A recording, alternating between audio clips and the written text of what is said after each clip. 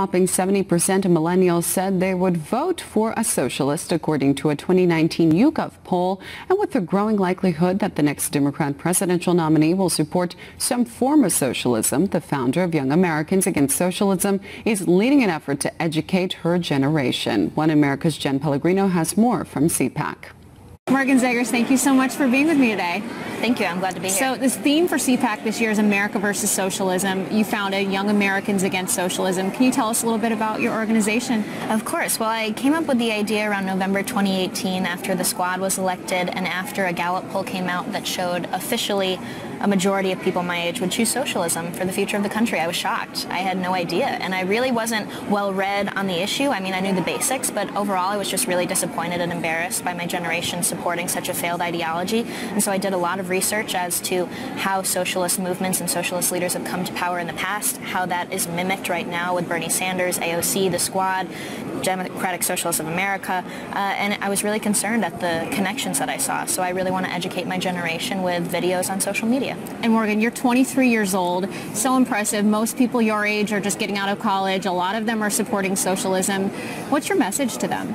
Well, so a recent poll came out, Victims of Communism. It says 70% of people my age would vote for a socialist.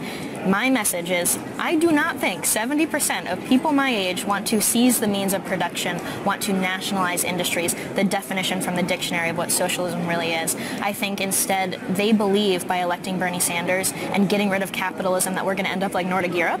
And that's the biggest lie that we have to work on before the election in 2020 and even in the long term for the country. We need to develop an understanding that Nordic Europe relies on capitalism. Yes, they have big government programs, welfare programs, and really high taxes, but they rely on the wealth created from capitalism. And so I want to equip my generation with the truth, with the facts they need so that they can call out Bernie Sanders and not fall for those lies when they're told them. Why is the younger generation so focused on socialism? Why are they supporting Bernie Sanders? What is appealing about that?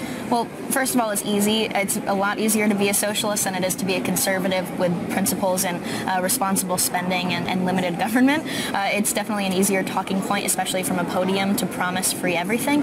But two things that I focus on, and I'll focus on them on my speech on Friday at CPAC, is you have to create a desire for wealth redistribution, and I think Bernie Sanders and the left have really successfully done that using the student loan crisis by saying those evil rich people have all this money that you don't have. It's not fair. Give me power. I will use government force to take it from them and give it to you. It's training them to support such a radical idea of it's not fair they have it. We're going to use government force to take it and redistribute it.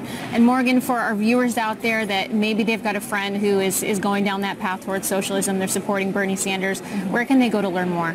Well, we have every social media account you can imagine, but most importantly, our website is fightsocialism.org, and we're really excited.